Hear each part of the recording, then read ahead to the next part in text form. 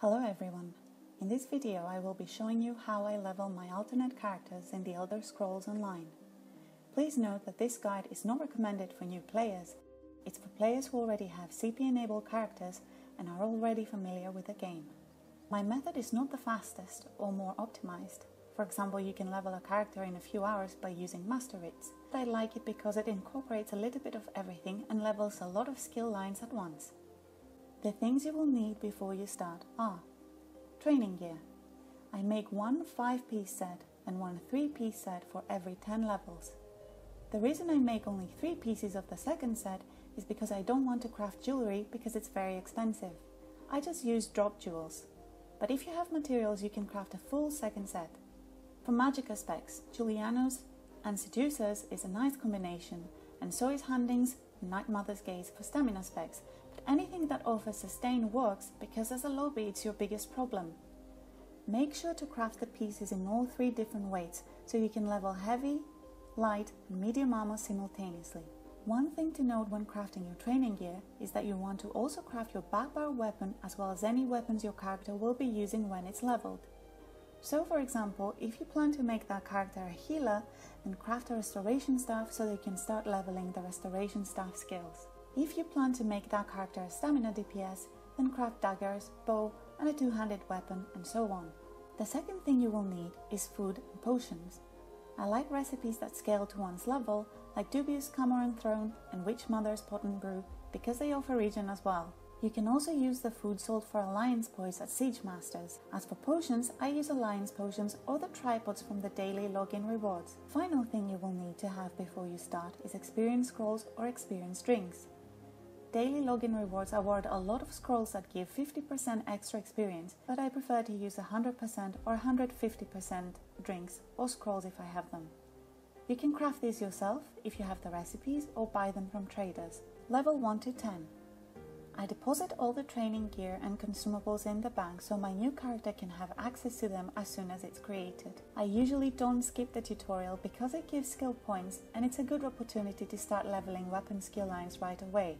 Just remember to take turns and equip all the weapons that you have so that their respective skill lines will start leveling. Then, even if for example you have an Inferno equipped, you can slot a rest of staff skill on your bar and level it passively. I make sure to have 3 skills from the 3 class lines, then 1 skill from my front bar weapon and 1 skill from my back bar weapon.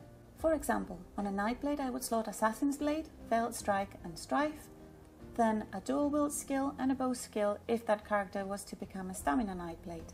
After the tutorial is finished, I travel to my character's Alliance starter city, so Volkel Guard for AD, Daven's Watch for EP, and Glenumbra for DC.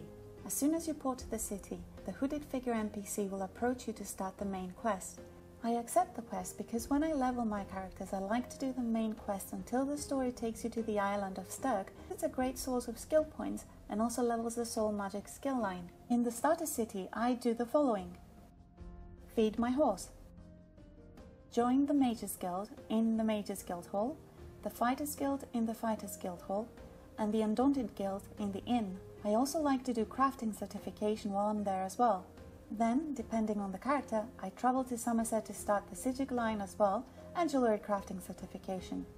I only do the Somerset quest up to the point where I discover Artaeum and Lawmaster Kelleris offers the Sigil quest. This is optional though, and you can start the Sigil skill line after your character is leveled. Then I start the main quest, and if I have 150% experience scroll going, then I'm usually at level 10 after I escape from Cold Harbor. Level 10 to 20. When I reach level 10, I like to go to Cyrodiil if that character will need to use skills from the Assault or Support skill lines. You can also do battle grants to level these lines because having a slow horse in Cyrodiil is not fun. But in Cyrodiil you can also do the Welcome to Cyrodiil quest and gain 2 skill points in the process. Please note that you can skip the siege training for the Welcome to Cyrodiil quest and still get the points. There is a PvP event going on right now, the Meteor Mayhem, which gives 100% buff to AP gained. It's very easy to gain AP. I got caltrops in a little over an hour with a brand new character. After you leave Cyrodiil, you can do a couple of the main quests in order to reach level 15, which is when I like to start doing random normal dungeons.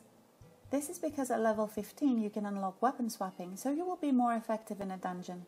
And plus, you can get the experience at the end of the dungeon on your front bar and then submit the dungeon quest and get the experience of that on your back bar, thus leveling more skill lines during one dungeon run. I do a couple of random normals until I reach level 20. One of the dungeons will always be one that the Undaunted send you to investigate, so remember to go back to the inn to submit the quest and get initiated. You get inspiration towards the Undaunted skill line regardless though. If the dungeon happens to have Daedra mobs, then your Fighter's Guild skill line is also getting leveled. Interlude: Aetherian Archive. Once every 10 levels I visit Aetherian Archive in order to read all the books there. Reading books is a great way of passively leveling skill lines. I find that it's more effective in lower levels and I get less from it in higher levels, but it's a very quick process and worth doing. Also make sure to read the books in Mage's Guild halls, and if you're doing the Somerset part of the Sigil quest, to read the books inside the monastery in Shimmerin, levels 20 to 50. If I'm not in a hurry to level my character, then it takes me 3 days with a couple of hours each day to level from 20 to 50. This is because I can do a random normal dungeon each day and get the XP associated with it. With 150% experience ring, this goes a long way and also levels my Undaunted line. Along with the dungeons, I do the main quest and a little bit of the following activities until I reach the next training gear level: Alikir Dolmens, public dungeons, and Skyridge if I have a friend who can help. I like doing random dungeons in particular because I like group PvE content, and usually by the time I'm near level 50, my Undaunted line is halfway completed. When a character reaches level 43, we get skill redistribution scrolls. Before I use this, I go and level Alchemy. Alchemy needs 7 skill points, but I only want to level it to get the medicinal use passive and not to do max level writs for instance. So using the respec scroll afterwards will give me those points back and I can put some of them on medicinal use. Level 50 and beyond.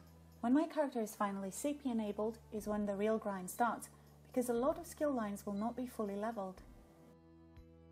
In the case of the Mage's Guild, it means I will have to go around collecting lore books. This is a good opportunity to get sky shards as well. In the case of the Fighter's Guild, I like to do Skyridge Catacomb runs. One full circuit solo takes less than 15 minutes and awards around 300 points into the Fighter's Guild line. You can also do dolmens as well to level the Fighter's Guild. Undaunted is easier because getting achievements in vet dungeon runs levels the line fast. I also like to do the "This One's on Me" achievement, where you have to buy the Undaunted members a drink in each city. Finally, the Sigil skill line takes around 2.5 to 3 hours from start to finish. There's add-ons and online guides that mark all the Sigil Rift spots on the map.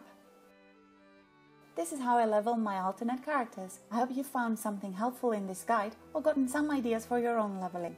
Thank you so much for watching and see you in the next video.